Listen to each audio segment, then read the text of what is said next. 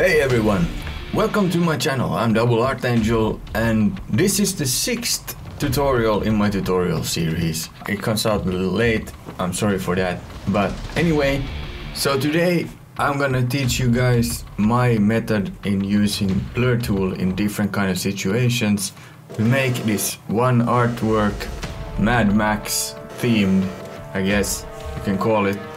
I'm showing you guys how you make things look like they are going faster and rotating and so on. So if you like this kind of content, don't forget to like and subscribe, hit that thumbs up, comment down below what you think and what you want me to teach next and so on, and let's get right to the tutorial.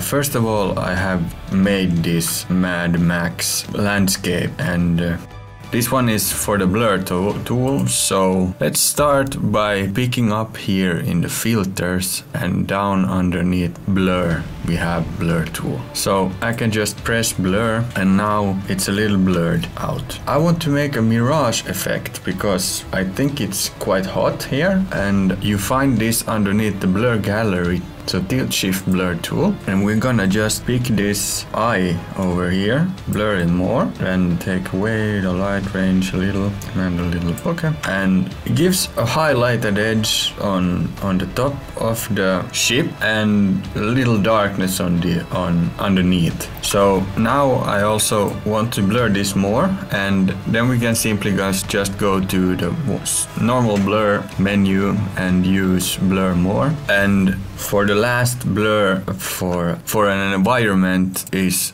underneath blur gallery, and that's field blur. So I'm gonna purposely blur this out so we don't focus on it. And then I'm also gonna blur out these rocks. You can basically take by holding Alt key and dragging the blur gallery to the second layer. We add the exact same effect to that one, and then I'm also gonna add the blur gallery tool to this picture. And then I'm also gonna blur this one out by adding a field blur. Now we have the same blurriness, and I think it's okay. Now the good thing with blur gallery tool is that you can jump into it by double clicking the blur gallery, and then you can just change the values, change the blur effect, the pixel amount in the tool itself. You don't need to redo anything, you just go back and do that. I'm gonna do it with this one also. Now we make the objects smart objects always before we're blurring, and now I did just the same thing. I just alt dragged the blur tool. Okay, that's the first blur tools. The second blur tool that I use are in motion, and we have this setting here that is very chaotic, and I want motion on this part over here because this engine is vibrating a little, and this I think it's rubber strap is also moving, so the engine should have a little movement. And I'm gonna do this by selecting the parts that I want to move. It's basically the engine, right? So, and now when we have this engine selected, underneath blur menu we have motion blur, and I'm gonna give this a motion that is subtle but still noticeable. And to get this picture to not start to be too noisy, I'm just gonna mask away a little from the mid that I know that is steadfast on this engine, so stuff that won't be moving that much. Okay guys, so this is a little jump, but I'm in the middle of making motion blur for my boss buggy, and one thing is need to take in consideration when making motion blur is in which way the vibration will work. So for example, these valves, engine valves that we have over here, they will move up and down, but not much sideways, right? So let's take this layer and use the underneath the blur menu, the motion blur, and we have this angle over here, and I can check with the preview that I get the right motion in it. So I want it to be 79 the angle, because then it will look like it's jumping up and down, and the distance is 10 now, and I think it's fine. So what I have done now is also use the exact same motion blur effect on this dude's legs, right? So let's check that we have his legs first selected, and never mind the selections, they aren't relevant right now, but this guy's legs will be vibrating in a similar way that the valves, exhaust valves. So you do this by pressing by holding Alt and pressing Ctrl and F. Then you add the same blur effect to that part that you just used, and this is a shortcut.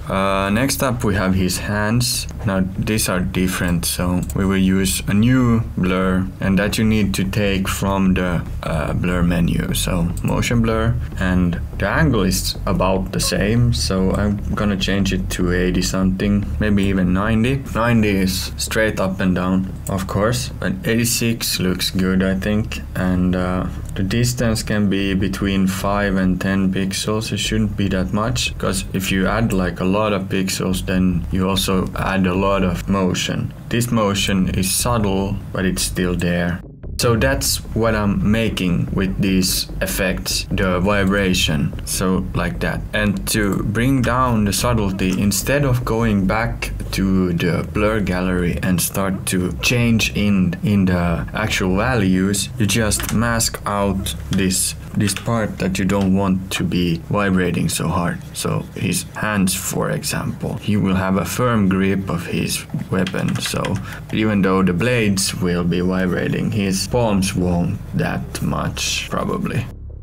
And that's what I have done with exactly all of the elements that I want to be moving. And this is also how you make stuff look like it's rotating and so on. We come to that soon. Okay guys, so one thing to think about when I came to this part of this picture still, before we go to the next blur tool, is using this technique is the base of it are motion, right? So motion by vibration, and vibration will be happening to stuff that is loose or doesn't weigh that much or doesn't have a solid foundation. So for example, this pipe over here will be vibrating quite a lot because it's loose from the rest of the structure. But the key thing here is to use masking tool and mask away the part that is not vibrating, and that's this foundation of this pipe. So I will take away the vibration from the place that definitely aren't vibrating.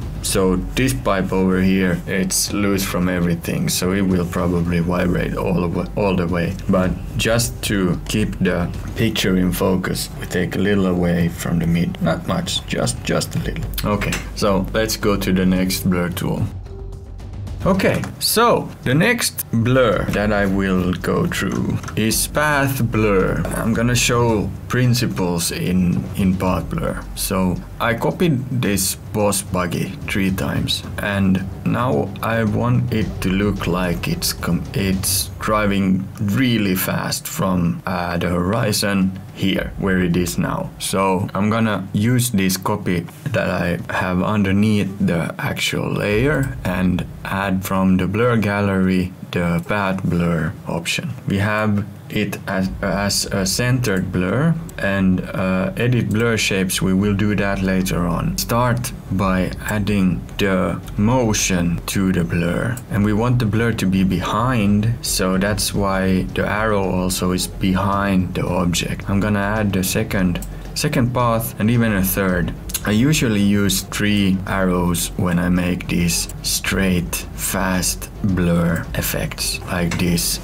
And now we can add the speed a little to about 75 and edit blur shapes. And now when we edit the blur shape, we can drag out how much we want it to blur behind, and also where it starts, so how strong the blur is in the start. And that's what I'm doing right now. So I'm gonna focus the area in the start and blur it out in the end, and that's how we make it look like it's going fast. Now the wheels are still on place, but we'll come to that later. And when we are done, we're going to the upper layer and do the same thing. We add from the blur gallery a path blur. Now I'm not gonna edit the blur shapes yet, and we're gonna add again a path. Here we don't need more than 1 or 2, and this is the blur that will be visible on the vehicle. Now it blurs out exactly everything, right? And this is why now I'm gonna mask off everything that we just added and bring it back on certain places pretty randomly, but in places where I know that it doesn't matter if they're out of focus. The next blur that we will go to is the spin blur.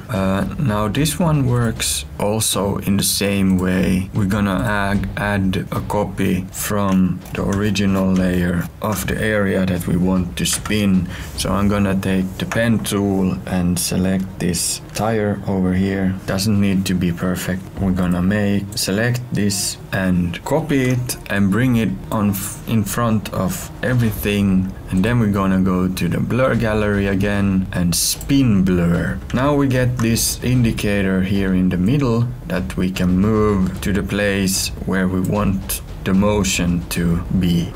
And these side things decide how round the motion is. So a wheel is round, right? So we want the spinning to be round, but we also want it to be on the outer rim of the wheel. Now it also already looks quite good. We could add a little more speed to it. We're masking it out and bring back the mask or the blur on the wheel. Just a hint also on the rim, like that. So now we have a spinning wheel. Okay guys, so we come to the second to last blur tool. I'm gonna show how I'm using it most of the time, and it's the Gaussian Blur, and we use it to make shadows in a simple way. And move the shadow underneath, and this is gonna be the subject shadow, or it's gonna be on the ground but quite close to the actual subject. We have the light source above here.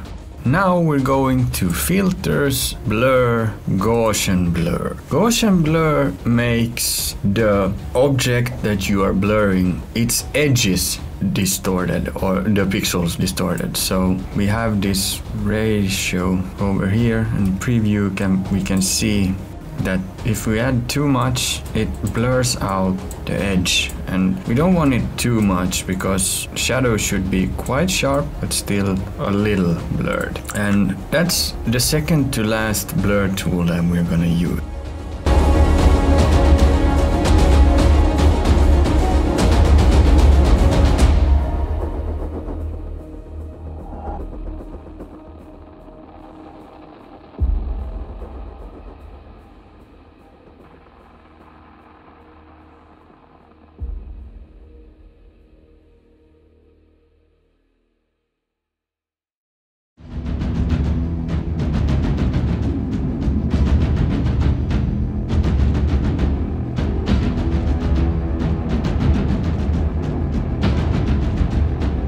Okay, so this tutorial starts to be in the end, and we have come a long way. I still have stuff to finish this off, and I will in a time-lapse after this. But the last blur tool that I will be going through is the field blur, and It can be used on the overall picture. I may be using it still on the overall picture also to decide where the focus point in the picture is.